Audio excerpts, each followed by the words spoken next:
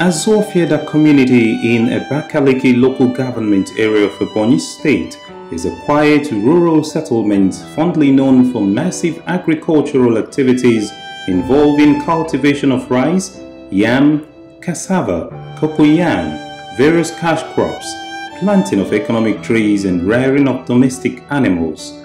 All these form the backdrop on which the community has survived before and after the Nigerian Civil War.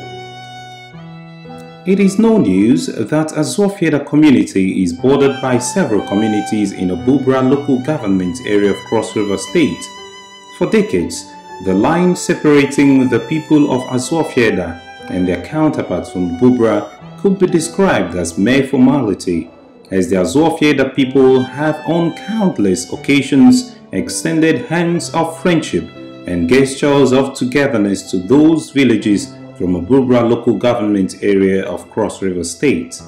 But these irreplaceable, beautiful cohabitation, peaceful living and warm embraces were thrown to the wind on Friday 13th of January 2017 when the inhuman plots of several villages from Obubra came to fruition.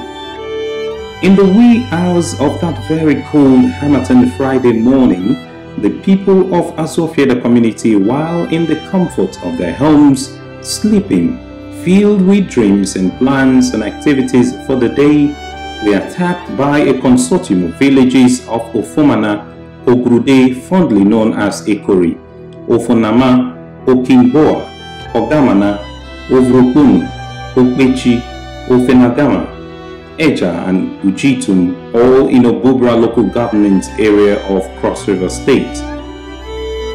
This attack started by 4 a.m. with sporadic shootings from warriors said to have numbered over 500 without enough time for the villagers of Azofieda community to save their lives or properties. They were outnumbered. These heartless attackers were not done yet, this time more horrible. Having razed to the ground the house of one Mr. Mbam Okemini, they entered into his farm stores, brought out 54 bags of rice crops in 300 kg bags each, worth over 23 million naira, and set them alight. And as of the 17th of January when we visited, they were still burning.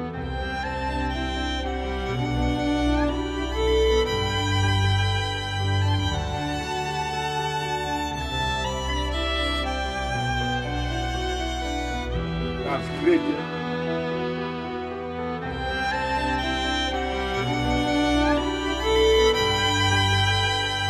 His fresh coconut tree wasn't spared either.